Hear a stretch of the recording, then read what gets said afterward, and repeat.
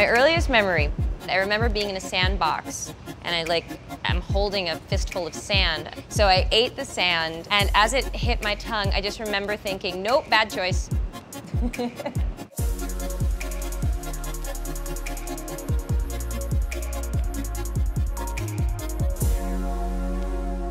I really admire people who think for themselves, who they're living at the center of their life and they're really thinking.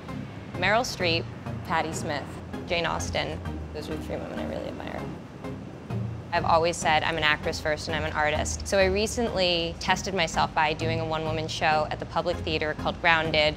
It was 75 minutes on stage by myself. I'm not even sure I thought I could do it. And I'm proud of myself for that because I could do the safe thing and I took a risk, and I feel like I'm a better artist because of it. Rules.